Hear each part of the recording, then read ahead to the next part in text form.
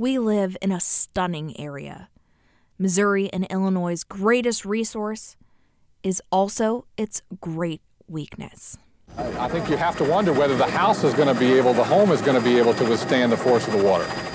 Torrential rain pours into our rivers, creeks, and streams, creating magnificent roaring rapids. And I looked out my window and I could just see the waves crashing, like they were like over the wall. It was huge. When our banks can't hold, chaos breaks loose. Just now lifted off the foundation and it's just crumbling in the rapid and the violent waters here. Rain ends, water falls, and nutrient-rich silt is left behind, setting the scene for bountiful harvests and breathtaking vistas. Spectacular sights of sunflowers, the peak time to get to the perfect photo in North County.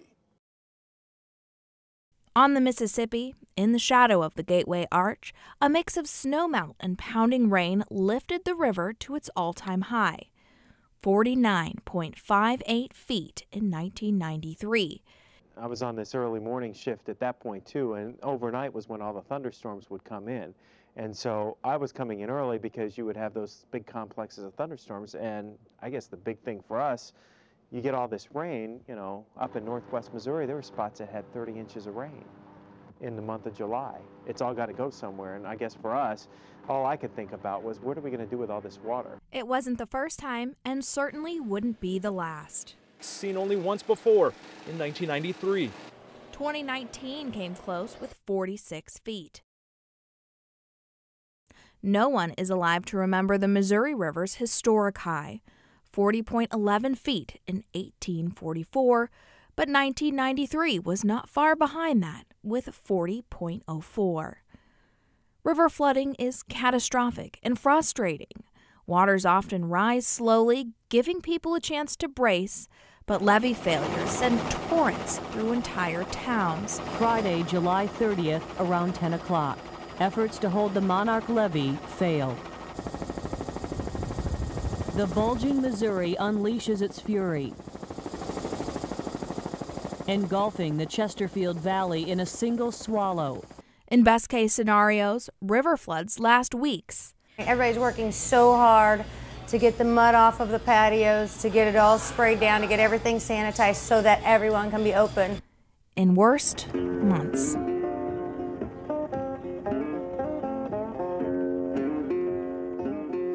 I was walking down the levee with my head hanging low. Live by my sweet mama, but she ain't here no more. That's why I'm crying. Mississippi heavy water blue. We've lived here since 1945 and I've never saw anything like this. I'm so blue, my house done washed away. I'm crying how long before North be day. That's why I'm crying. Mississippi heavy water blue. It's an awesome sight.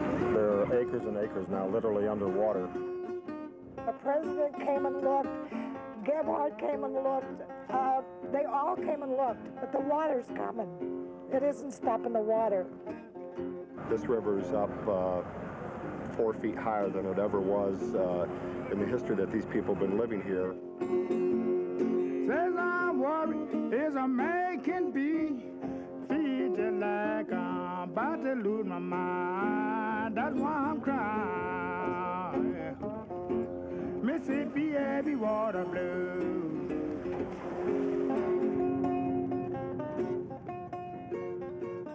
The water recedes, cities clean up and prepare for the next one. While most federal levees held in '93, important lessons were learned and modifications are in place.